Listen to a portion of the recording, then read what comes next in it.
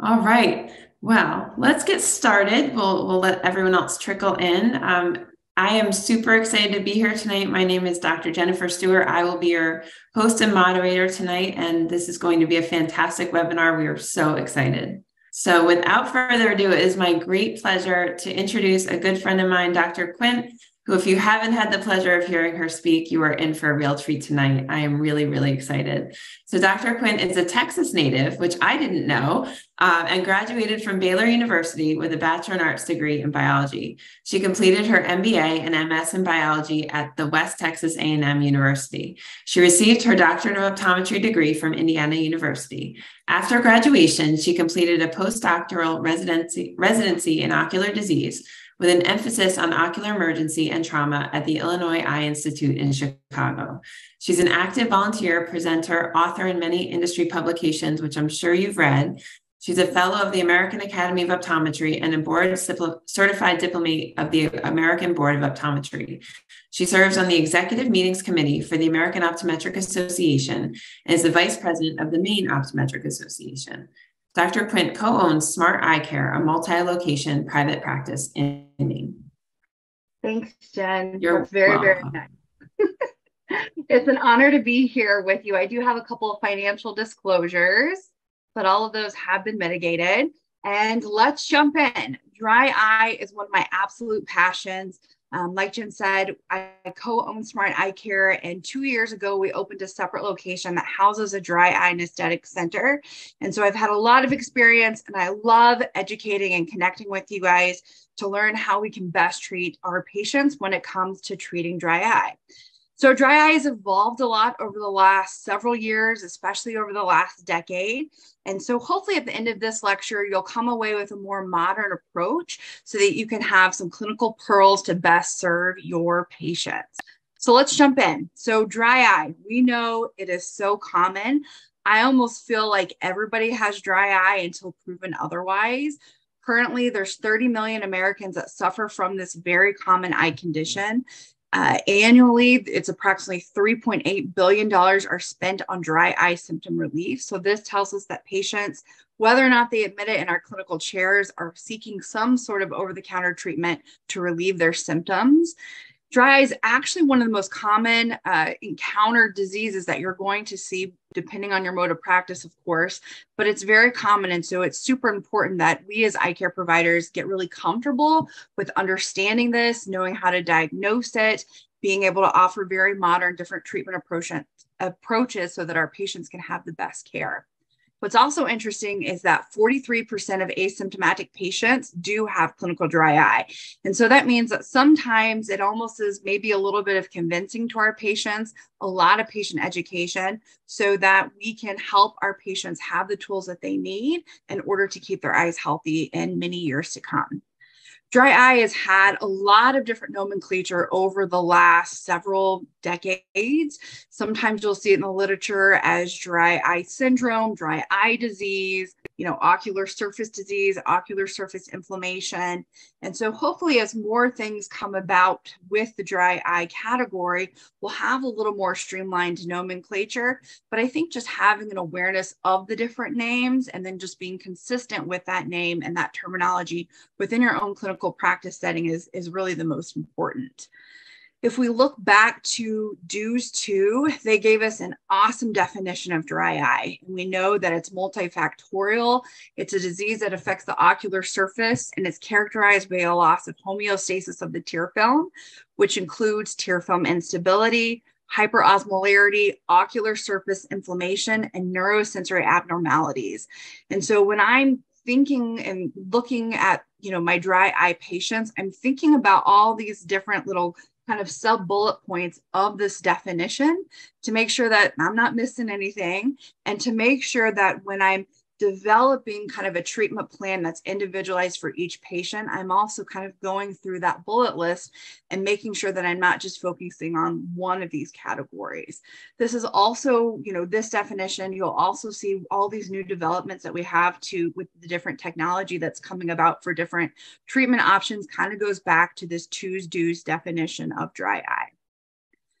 So this presentation is called a modern approach. And so I guess I would say the non-modern approach historically has been to almost just treat the symptoms, right? We've done this through artificial tears, punctal plugs, anti-inflammatory drops, or sometimes we've just ignored this because we didn't have a lot of treatment options.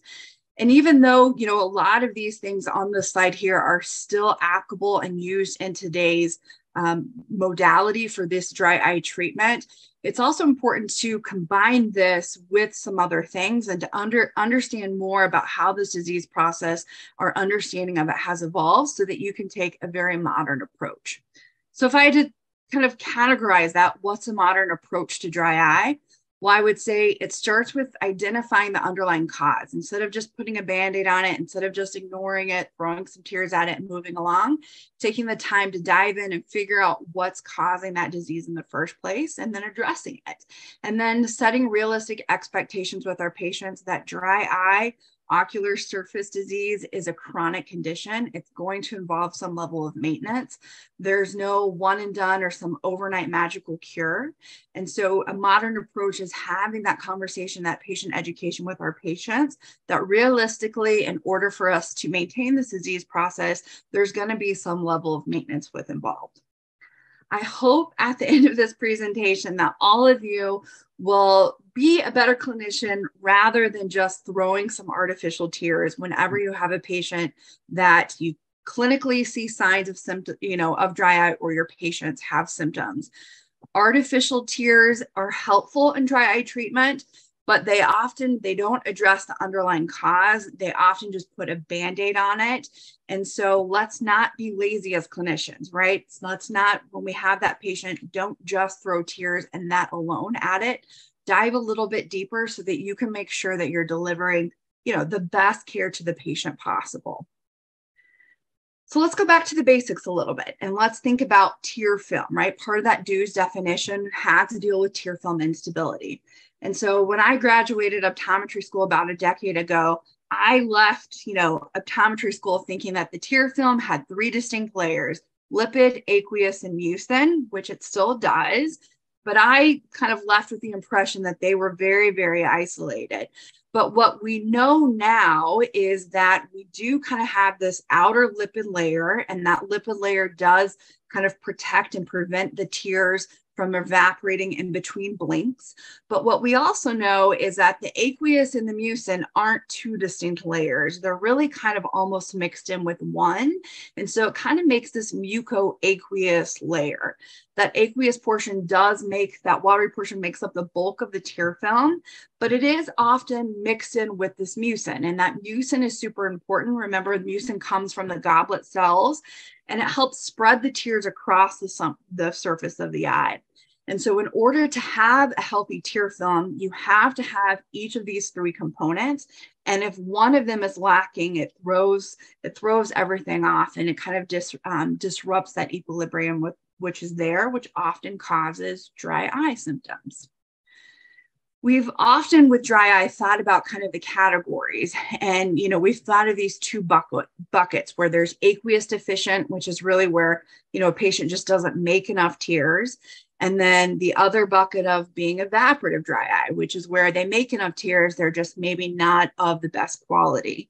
And we've seen research over the last several decades that show that of these 2 buckets, evaporative dry eye is definitely a lot more common. It makes up kind of the more majority of these dry eye patients. But as we've learned more about these disease processes, we're learning that a lot of times dry eye isn't as always easy, as simple as just aqueous or just evaporative. A lot of times there's a mix, and there's some research that shows that mix is about 36%. Clinically, when I'm in our dry eye clinic and I'm seeing these patients, I personally feel like that mix is probably a little bit more. And so it's important to remember that, because when you have all these really cool tools and you're treating a patient and maybe they see a little bit of improvement, but maybe they're not seeing dramatic improvement. It could be a mixture. It's not always just evaporative or just aqueous. Sometimes you have to hit both components in order to get the patient better, in order to get their tear film a lot more stable and to relieve some of their dry eye. So when we going back to this evaporative, it does, kind of affect the majority of this dry eye category. And historically, we've thought of just kind of this lipid layer, right? Like if the meibomian glands were clogged, then the lipid layer was disrupted. And so that's when the tears evaporate off. And that definitely is one component of it. But evaporative can also come from any layer of the tear film that's deficient.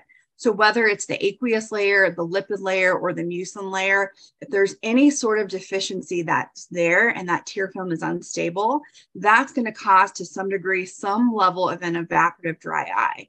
When those tears are evaporating and the body can't keep that balance of making up with those tears, that's going to cause stress. That stress is going to lead to tissue damage. That tissue damage is then going to lead to inflammation. The inflammation is going to kind of cycle back and cause more tissue damage. And then we kind of get in this, dry eye circle as well. So we need to make sure when we're thinking about evaporative that it's not just the lipid layer. You have to look at the aqueous. You have to look at the mucin layer as well in order to make sure that you're improving kind of that whole evaporative state. Lifestyle and environmental factors can also contribute to this tear film evaporation. We'll talk more about that. So looking at those categories, dry eye is inflammation, but why is that inflammation occurring? It's helpful to kind of back it up a few. So think about symptoms of dry eye, right? All of us probably know, and our patients probably know, that the first thing we think of with dry eye is often comfort issues. And sometimes with comfort issues, I feel like with my patients, especially if they're new to our practice or new to our clinic, they'll have all the clinical signs of dry eye. And we're asking about, do you have any dry eye symptoms? And a lot of times they'll be like, nah, doc, it's just allergies, right? Like, I don't have dry eye, I just have allergies. And sometimes it is allergies, but more often than not, with my patients, I see that those kind of allergy symptoms are in fact dry eye symptoms. So it's helpful to not just take that at face value. You have to dive a little bit further, ask the right history questions with your patients. Comfort issues could be burning, watering, gritty, a foreign body sensation, redness, itching. And those symptoms can manifest differently for every patient. And so sometimes if you just ask about burning or just ask about, a foreign body sensation, sometimes that's not enough. And a lot of our patients think that when they have watering of their tears, that there's no way their eyes could be dry. And so you have to take the time to explain to the patients why this is occurring. Also, don't forget that dry eye isn't just comfort issues, especially in a very early disease process. A lot of times it affects vision.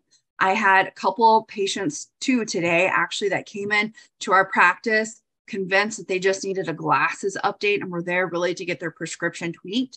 Come to find out that their prescription hadn't changed at all. Vision was just a little bit blurry because they had dry eye.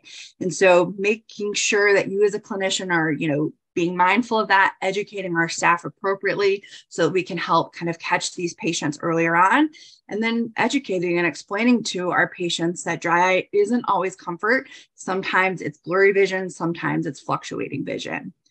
And then sometimes our patients are just asymptomatic. And so sometimes that can be frustrating as a clinician because clinically you'll see all this there, but sometimes if a patient doesn't feel it symptomatically, it can be hard to motivate them to get the care that they need in order to keep their eyes healthy. But asymptomatic patients, this asymptomatic symptom could come because they have some corneal nerve damage and they're just not sensing things how they will. Sometimes if they're wearing a contact lens, that can mask a lot of those symptoms. And so, asking the right question to kind of tease that out with patients is important. And sometimes too, if they've had dry eye for years and years and decades, that becomes their new normal. And so they may not realize that they're having these symptoms. And so I always tell patients that sometimes you might not realize that you have it until your eyes start to feel better. You forget how they're supposed to feel. So don't let the asymptomatic deter you from treating it. Sometimes it just creates a little more patient education on the back end of things. So let's talk about risk factors for dry eye. There's a lot of different risk factors, more than even what are here, but the main ones typically fall into age. Historically, we've thought of dry eye as kind of only affecting older patients, but we now know, especially with screen time, that dry eye is affecting really young patients too. In fact, I have a handful of patients in our dry eye clinic that are around the age of 6, yes, 6, that have full-blown dry eye disease, ocular surface disease. So us as a clinician, we need to be careful that we're not kind of categorizing these patients and taking a step back and realizing that dry eye can affect all of our patients of all ages, older and younger. Other risk factors, being female is a little bit higher likelihood. Dry eye affects males and females, but for females, especially around kind of that menopausal hormonal time, symptoms and clinical signs usually kind of pop up. So just be really mindful of that. There's a lot of different medications that can contribute to dry eye disease, a patient's diet, the environment that they're in, their history of any ocular surgeries, their lifestyle factors, if they wear contact lenses, what systemic conditions that they have. So any of these risk factors, if a patient has these, you should be kind of thinking when they're coming into your chair, looking at doing a really thorough exam to just make sure that they don't have dry eye. As far as systemic conditions, this isn't an all-inclusive list, but common ones that we see: hypertension, diabetes, rosacea, any sort of asthma, eczema, those atopic conditions, anything hormonal related, lupus, Sjogren's, thyroid, anything autoimmune, and then sleep apnea is a big one. And so I've trained my staff that if a patient has these conditions, to really make sure that they're asking the right questions about dry eye to make sure that we're not missing anything clinically. As far as medications contributing to dry eye, there's a huge list. I copied and pasted one straight from a white paper, but common ones that I just generally kind of look out for, anything that's allergy related, even if it's over the counter, if a patient's on birth control, if they're on any sort of psych med for like depression, anxiety, anything related to that. Retinoids is another one that I definitely make sure that my staff is asking about and I ask about.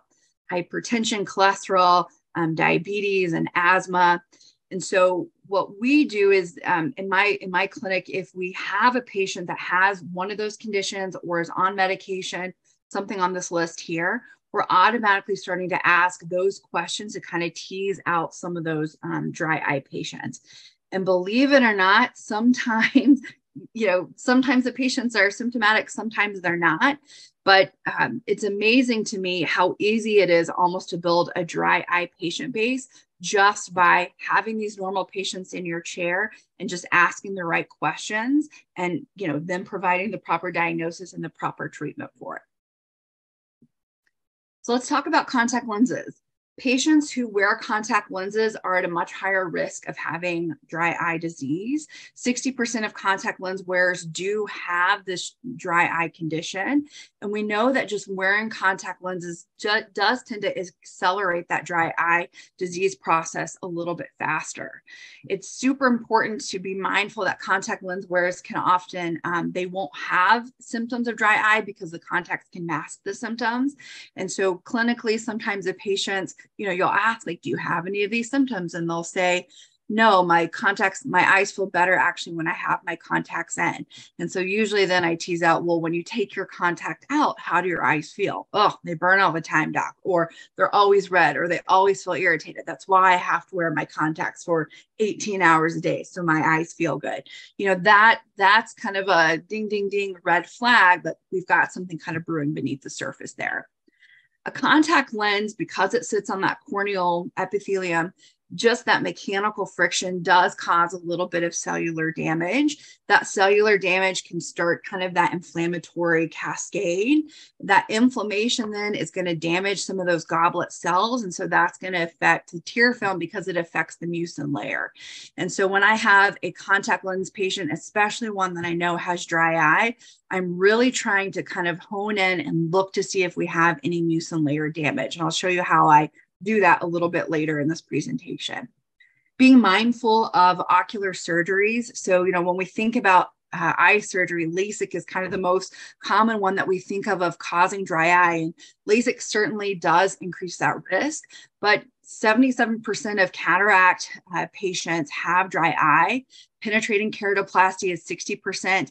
Glaucoma surgery, 78% of those patients tend to have dry eye afterwards. Blepharoplasty is a big one. And so it's helpful to not forget that there are other ocular surgeries besides LASIK that can really contribute to ocular surface disease. Let's talk about lifestyle factors. So we know that we're on a screen more than ever, and we know that when we're on a screen, we tend to blink less. One study showed that when we're nice and relaxed, we tend to blink about 22 blinks per minute. When somebody's reading a book, that goes down. So it doesn't even have to be like a screen or a tablet or a phone. If they're just intensely focusing, doing homework or reading a book, that blink rate is already decreased. But then when they are on a screen, and one study showed that if you're looking at text or video that's on a screen, that goes down even further to approximately 7 blinks per minute, right? We know that that's not good. So we need to make sure that we're educating our patients on the lifestyle. And it's not just blinking when you're on a screen. Looking at the book, any sort of intense focusing up close could be contributing to dry eye. We also know that lifestyle, poor sleep quality, or just not enough sleep can definitely contribute to dry eye. And there's some studies that show that just psychological stress, right? We're all stressed, that can contribute to dry eye. And so when you're doing a modern approach and you're taking a holistic component and you're looking at all these different factors, don't forget to address the lifestyle factors with your patients. If they're paying big bucks for these really awesome in-office treatments, you want to make sure you're covering these as well, or else you're not going to see the improvement clinically or symptomatically as you'd hope. So let's move on a little bit to kind of the exam portion. And when we're doing a dry eye exam, you have to make sure that you're taking a step back and you're looking at the big picture, right? It's not just the corneas, it's not just the conjunctiva. You have to take a step back. And so just like we all learned in school, when you enter that exam room, turn the exam lights up and look at the patient, look at their skin, look at their face. Those can give some really good clues. And so I'm just going to dive into some of those just as kind of a refresher, because even though it sounds so simple, I get a lot of consultations in my dry eye clinic for stuff that's more big picture that's contributing to their dry eye. So I have a little eyelid exam checklist that I kind of go through in my head when I'm looking at a patient, whether it's a dry eye consult in our dry eye clinic or during, a primary eye care comprehensive eye exam. I'm looking at all these different factors. One thing I'm really watching, I'm making sure that the lid architecture is there. Do they have an entropia? Do they have an extropia? Are there any telangiectasia on those vessels?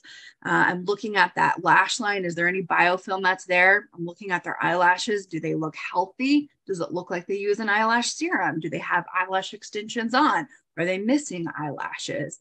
Looking at the opening of the glands, pressing on the lids, what's coming out, what does it look like? And then sometimes even by pulling down the lid, you can see the meibomian glands underneath it to some extent. What is that? What clues do those show me? Blepharitis is a big one. And so when I'm looking at that lid margin and when I'm developing kind of a treatment plan, you have to make sure you're addressing this. When I first started out, before we had the dry eye clinic, before all this, I was really focused on improving the meibomian glands. And I missed a lot of eyelid stuff and I missed a lot of blepharitis. And that led to patients getting better, but not getting the improvement that we needed to get them totally symptomatic free. And so if I had to give a piece of advice is that you can dive into all the fancy stuff, but make sure you don't miss blepharitis or that biofilm that's on the lid margin, because sometimes that alone can kind of make or break the success of a dry eye treatment.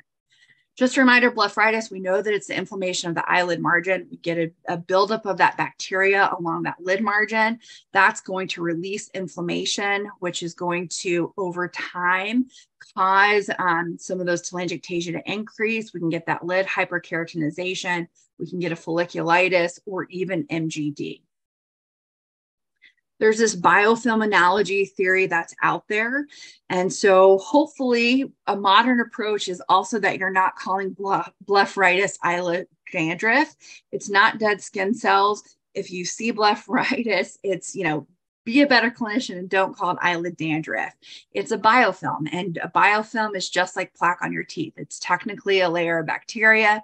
It always tends to grow in an area that's warm and moist, has nothing to do with hygiene, but a lot of times the natural flora that's on the skin for some people will just overgrow in that area. And so it's a layer of bacteria. It has to be addressed, or that bacteria can cause some issues. And sometimes it's almost hard to see. So when you're doing a slit lamp exam, like this picture here, if you were kind of blowing past this, you might think that it looks okay. But if you look closely, you'll see kind of this clear waxy layer. That's a very early form of blepharitis. And this is the stage that you want to treat it at. When you start getting to more advanced, like we're already kind of too far into that severe disease process. So do a really thorough exam, look at that. When you start see it, you won't miss it. But when you have that waxy stuff, treat that blepharitis, treat that eyelid margin here. The next kind of layer of that is that you'll start to see, it's still clear, but you'll start to see this tinting at the base of this lash, or kind of this edema at that lash follicle. When you see that, definitely a sign that you have blepharitis. You definitely want to get on that so that the inflammation doesn't progress. And then when you start to get the little quote unquote crusties, right, of those little collarettes that are there, you definitely don't want to miss that. So collarettes, right? Is this blepharitis? Is this Demodex? Is it a kind of a combination of the two? Well, one study showed that basically if you see collarettes, assume that it's Demodex until proven otherwise. So anytime that's there, in my clinic, I don't have the time to pluck a lash and look at it under the microscope. If I see a collarette, I just assume it's Demodex and we move on. Quick reminder of Demodex. Demodex are eye mites. So they are typically harmless, but when they have a higher density, which is usually around 5 mites per lash, then that can start to play a pathogenic role. It has a 14-day life cycle. They lay their eggs along those lash follicles and along those sebaceous glands. Their nourishment or their food comes from the epidermis and the sebum of the meibomian glands. They only have one opening, so they eat everything and then they practically implode. And that waste material of that on that lid epithelium can cause some inflammation. So when we see Demodex, part of it is from that digest waste material and those little eggs that are hanging out. But the Demodex inflammation can also come from just the mechanical damage that can sometimes happen because they have 8 legs and they're scraping along that lash and lid margin. So, that can contribute. And then they're eye mites. So they also carry bacteria that can also contribute to inflammation. And so why, Demodex causes this kind of inflammation on the lid margin, there's kind of 3 different factors. But the biggest telltale usually with patients is itching. And there's kind of different types of itching. A lot of times if they say, yeah, doc, I have some itching, I'll inquire a little bit further. This sort of itching is usually more allergy. And if they're like, oh, doc, I just got to get in there and get my little itch it and then I'm good. This sort of itching typically sometimes is a sign that kind of Demodex is present. Be careful in how you word this. Some patients are going to be more sensitive to eye mites than others. I had one patient not too long ago that after we had this patient education conversation came back and she had shaved everything from head to toe. She felt like she could feel these eye mites crawling on her skin and it caused some psychological issues for her. And so you just need to be careful about your approach with that. And every patient's going to be different. You just have to be mindful of that. As far as a clinical pearl with collarettes or even blepharitis, you always have to have the patient look down. And so I love this example because at first glance, if you're just scrolling across kind of that top lid with your slit lamp, you might look at this lash line and be like, it looks pretty good. Nothing majorly going on. But if you have the patient look down, boom, collarettes are there. And that's a good indication that's popping up. So a clinical pearl, especially if you want to build a dry eye or get better at dry eye, have the patient look down. It takes 2 seconds and it gives you a lot of information about what's happening with that lid margin. Eyelash extension, we all have a love-hate relationship with them. They look really awesome, but health-wise, they're not the best for dry eye or just overall health in general. But we have to make sure we're educating our patients. So a lot of times when we see these extensions, we've all seen the pictures, we've seen it clinically with our own eyes. There's a lot of buildup of just bacteria and Demodex and just muck that's there. But we have to make sure we're telling the patients how to clean these and to be mindful of that. And so if you're not sure how to do that, you have to educate yourself first in order to kind of give the patient the best advice. Our patients work hard for their money. And so sometimes lash extensions can be their pride and joy, and they're hard-earned money on that. And so a lot of times they're so protective, they don't want to touch it too much or clean it too much because they don't want to damage them. So when I have my patients, we talk a lot about how different ways and different products to use in order to kind of keep this lash line and their extensions clean. Just word of the wise with the glue that's on there. If you use any sort of cleanser that's kind of oil-based, that will strip the glue. So you just want to make sure that you're recommending a product that is great for eyelid hygiene that doesn't have a lipid, an oily component to it. Looking at ocular rosacea in Maine, this is a very common condition that I have in my patients is, and it's easily diagnosed by looking at the lid margin. So if you look at that lid margin and you see all those little telangiectasia vessels, even if they don't know that they have rosacea, ding, ding, ding, ocular rosacea can be a big contributor to dry eye disease. Sometimes it's really prominent, like this photo on the left, but sometimes on the right, it's pretty faint, and you can almost miss it unless you're really kind of hyper-focusing in on it. With rosacea, there's 4 different types. Sometimes with regular rosacea, you can just be a little bit red. So as I'm teasing out some of these rosacea questions with my patients, I'll ask, like, do you ever get flushed after a workout? Do you ever get flushed after drinking like a glass of wine? If the answer is yes, I'm kind of thinking rosacea potentially. Sometimes rosacea can just look like little pustules. So oftentimes this can be misdiagnosed as acne, and a patient won't realize that they have rosacea. They'll think that they just have acne. But if they have that, they could have an underlying ocular rosacea issue.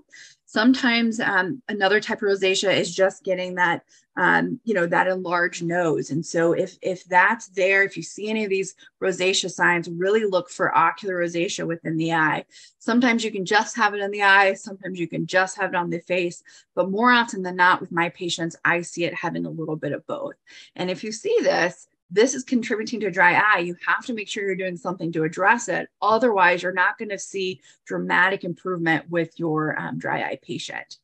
Rosacea, just as a whole, currently we don't know a ton about it. We know that it's more common in a Northern European heritage. It affects males and females about the same, but we do know there's maybe possibly a little bit of correlation with Demodex. So much so that if you eradicate the Demodex, which can live not just on the eyelashes, but on their facial skin, if you eradicate the Demodex, that does seem to alleviate some of those rosacea symptoms. So it's kind of a question of like a chicken or the egg, which came first? Did the Demodex come first, or did the rosacea? We don't really know, but we still need to make sure we're addressing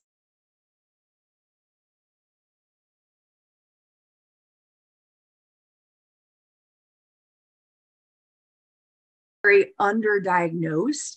And so, you maybe wouldn't want to make the diagnosis of the facial, but if you see it on the eyes or if you see anything, you can encourage it to have that discussion with their PCP or their dermatologist. Common triggers: heat, cold, UV radiation, alcohol, coffee, spicy food, anything that kind of triggers inflammation. So sometimes that's a certain skincare ingredient, sometimes that's a food ingredient. It varies per person. But if a patient's spending a lot of money and a lot of big bucks to get their dry eye better, you want to make sure that they're doing some lifestyle things at home that's going to best complement and minimize some of those rosacea triggers.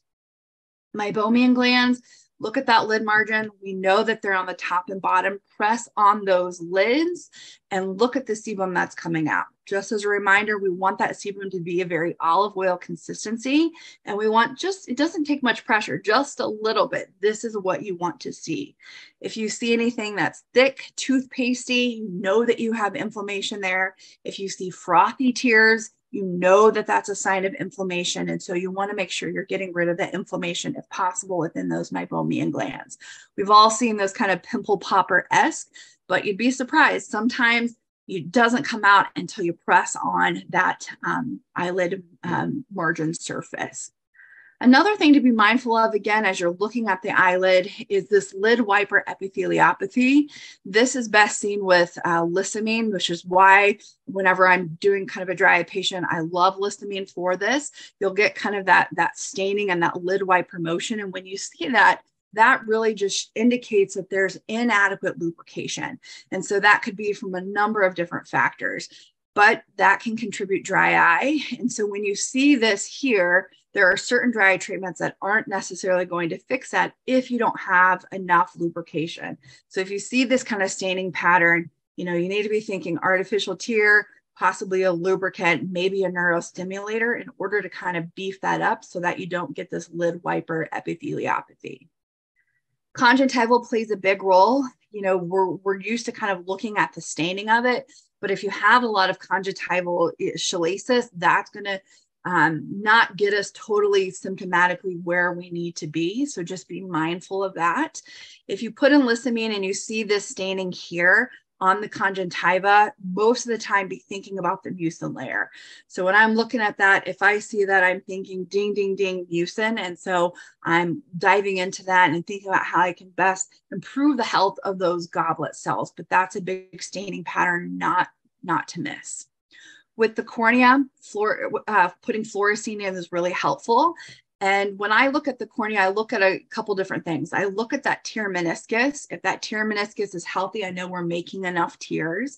Putting in stain, looking at if there's staining patterns and where it's falling. So we know that if we see that staining pattern inferiorly, that probably means that their eyes are opening up a little bit. We want to make sure we're taking care of that when they're sleeping at night. Looking at that tear breakup time, you want it to be higher than 10 seconds, but documenting it, because as you're going through these dry eye patients, you want to have that quantitative data to look back at. Be careful of stain without pain. If you see a lot of stain there and the patient's asymptomatic, start thinking about something like neurotrophic keratitis. And so be super mindful. With the cornea, when you put in that stain, really be mindful too about sometimes with that fluorescein, there's a little bit of delayed uptake. So I've had to change my workflow a little bit. So my staff will put it in so that it's in for several minutes by the time that I see the patient. Because if you put it in too early and look, a lot of time that will not light up. Neurotrophic keratitis is one that's really underdiagnosed currently. And now we have some treatment options that are available. And so it should definitely be on your radar. But really for any dry eye patient, I always recommend, and what I always do is I always test corneal sensitivity.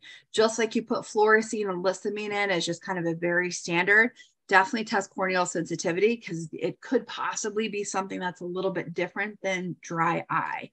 How do you test corneal sensitivity? Of course, you can use, the official device, but in my clinics, a lot of times I'll just use like an unscented dental floss, or sometimes with your cotton tip applicators, you can take a little bit of that. And you want to make sure you're checking corneal sensitivity in every quadrant and then documenting it appropriately. When you're just getting started, diagnostics, don't overlook fluorescein and don't overlook listamine. They're your bread and butters. They're super cheap. They give you a lot of information. And so you should be doing this probably at any workup, but even when you get really cool, awesome, fancy equipment, don't forget to go back to the basics because it tells you a lot of information that can be super helpful.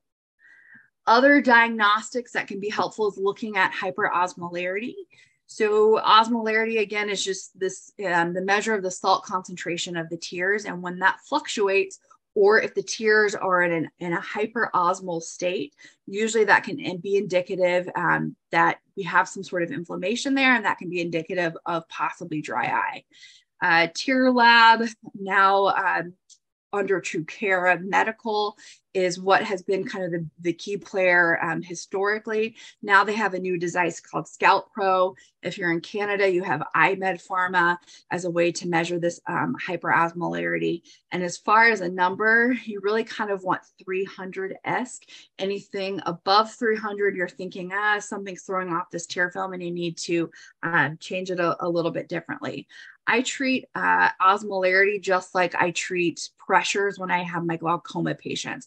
For every dry eye follow-up, for their comprehensive full exam, I'm always checking osmolarity because I want to see if it's staying stable or if it's fluctuating a lot. And just like IOP, if I'm seeing a lot of fluctuations, that tells me that possibly our disease isn't being the best managed.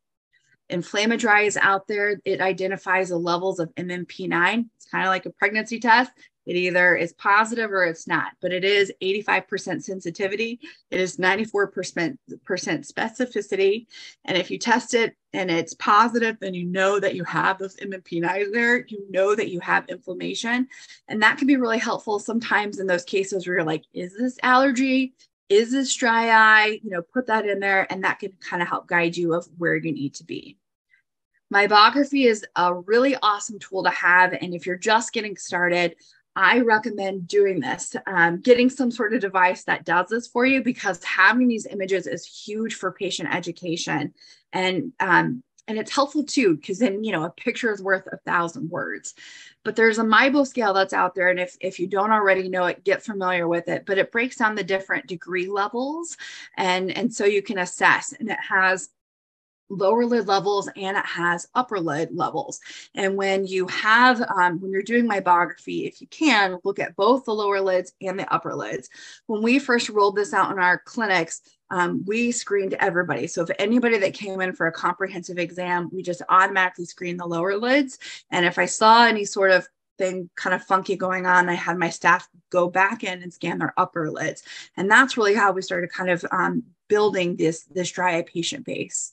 Be really careful though, is that if you see, if you have a mybography image and you're looking at it and it doesn't look like there's any structural changes, that doesn't mean that the patient doesn't have anything going on with their meibomian glands. This could just mean that it's in a very early disease process. So if you see a picture like this, don't assume that everything's perfect and healthy. You have to press on the lid. You have to look at it a little bit more, because sometimes this is the sweet spot to treat a patient. If they have some stuff going on, this is a sweet spot. If you wait until you have any sort of truncation or any sort of meibomian gland dropout, it just becomes a lot more complicated of a disease process to treat. But if left untreated, then you can get severe truncation and dropout. And sometimes when they've already lost so much tissue, there's not a whole lot you can do to get that tissue back. Although possibly with IPL, we're seeing some improvement there, more to come with that research. As far as treatments for dry eye, the goal with a modern approach is really to clean up that lid margin. If any Demodex is there, get rid of it. You want to make sure that you're trying to decrease any sort of evaporative stress that could cause inflammation. So that's getting rid of any meibomian obstruction that's there, supplementing that aqueous or mucin layer if possible, and then overall just trying to decrease inflammation to the best that you can. So let's talk about some treatment options for each of those things. So if we look at that eyelid margin, that biofilm that's there, approaches you could take. Currently on the market, there's Blefx, there's a Zest. Blefx is this top photo here. It uses a kind of like a toothbrush that has a sponge on it, and it mechanically buzzes and buffs all of that plaque off.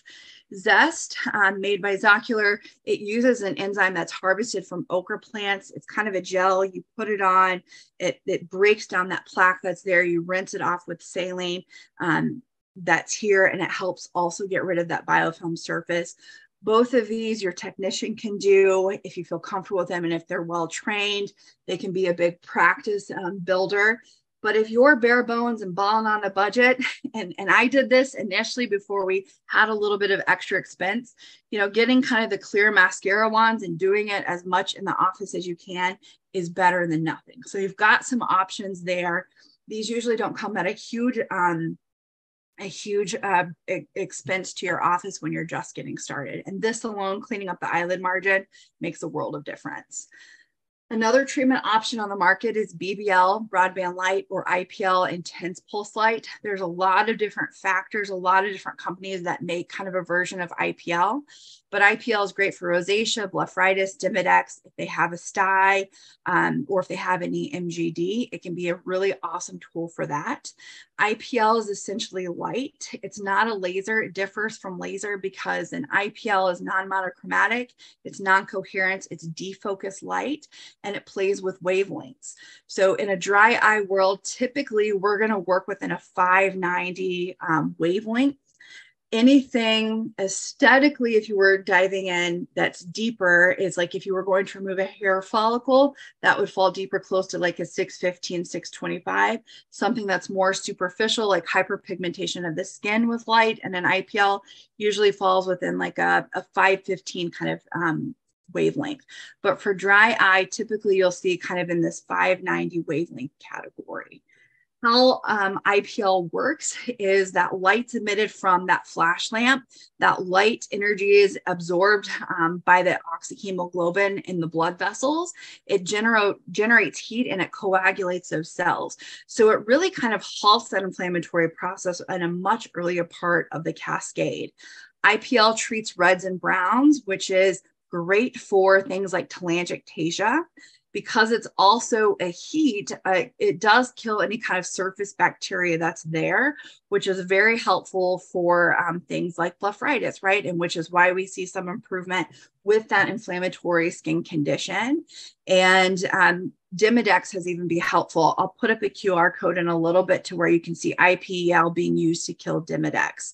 With IPL, you want to use some sort of an eye shield protection. The left photo here shows sticky shields that you can use.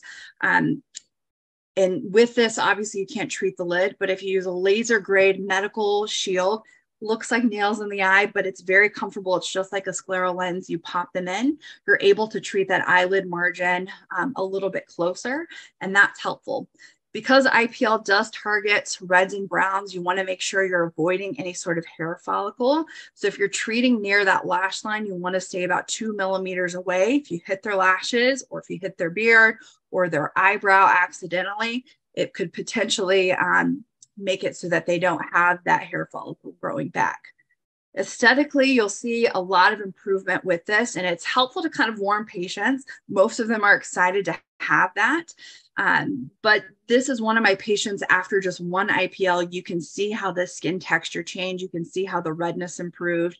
And so, while that doesn't seem like a bad thing, it could be shocking to a patient. So you just want to make sure that you're educating on this, that this potentially could happen after something like IPL if you do it.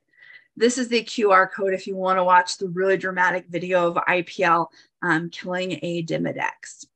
With IPL, we do have one on the market now that's FDA regulated or FDA approved, not regulated. It came out in April 2021. It's Luminis's Optolite. This is cool because it's nice to be able to have something that's officially FDA approved for the treatment of meibomian gland dysfunction. The beauty of it is that it also has a pin, so it's a lot easier to kind of work along that eyelid margin.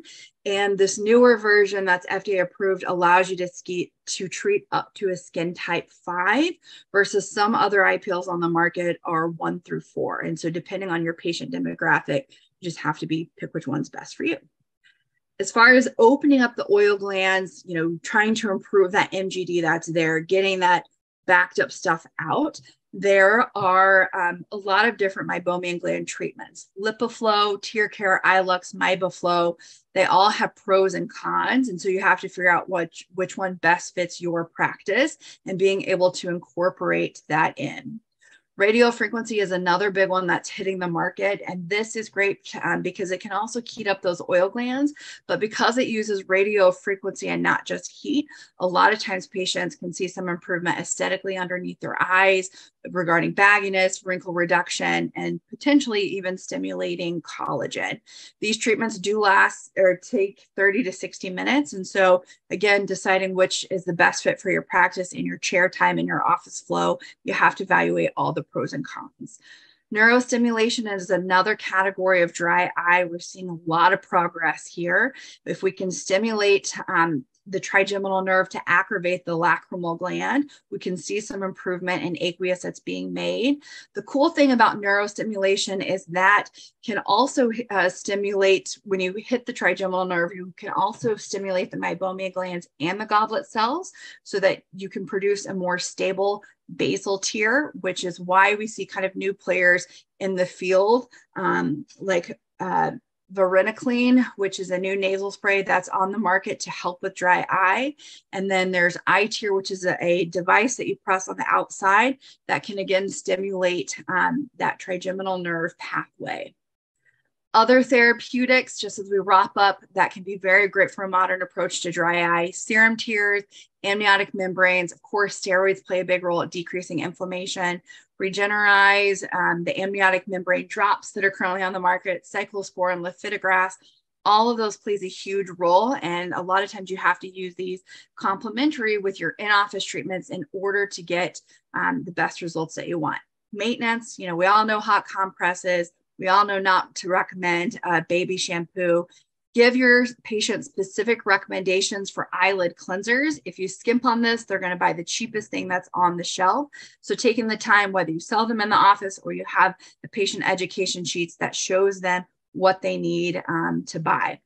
Omega-3s, we can talk a little bit more about that if you have questions offline. One quick thing with kids is that if you have a kid that's having a lot of chalasia, a lot of hordeolums that pops up, be mindful that there's not an underlying vitamin A deficiency. Quick little blood test can show for that. And cool things coming down in the dry eye world, we see Tarsus is going to have a drug specifically to target Demodex later in the year. And Dompe has a really cool thing coming out for Sjogren's patients.